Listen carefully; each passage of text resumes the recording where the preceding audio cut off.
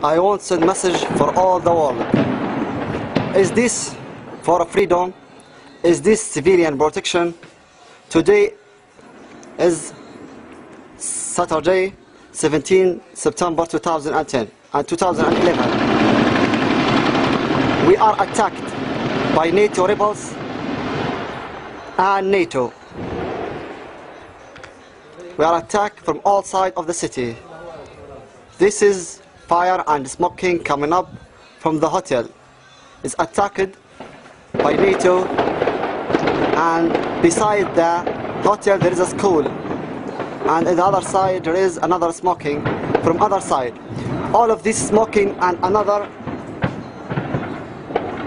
and all of home attacked by bomb of the rebels from 30 kilo and 20 kilometers, because they cannot go in the city, because there is hero defense about us and about his family. What is United Nations? What is the Security Council? What is the Human Rights Watch? As you see, in that side there is Ibn Sina hospitals. You can imagination what can smoking do for the injury, for the kids, and for all of patient and the respiratory disease patient in that hospital. Behind the smoking, you can see our city's sky being black, and you hear all of this bombing coming from rebels. They are attack our cities, and I want to say we have hero, we have a man to defend about us, and we will never give up, and we will never get this flag down.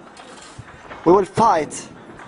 Every child and woman and man, it will be defend and fight for his life and for his freedom.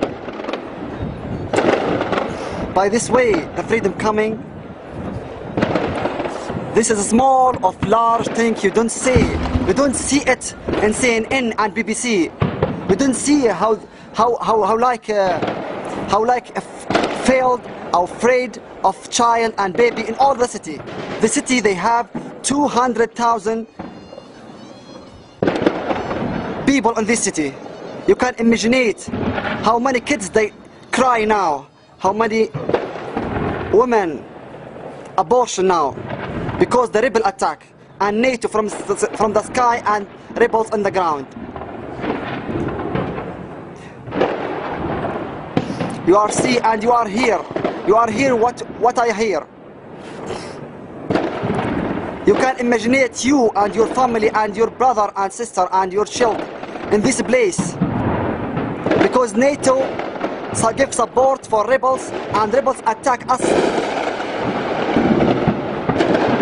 I think you hear all of that coming from outside the city, because they cannot go in the city.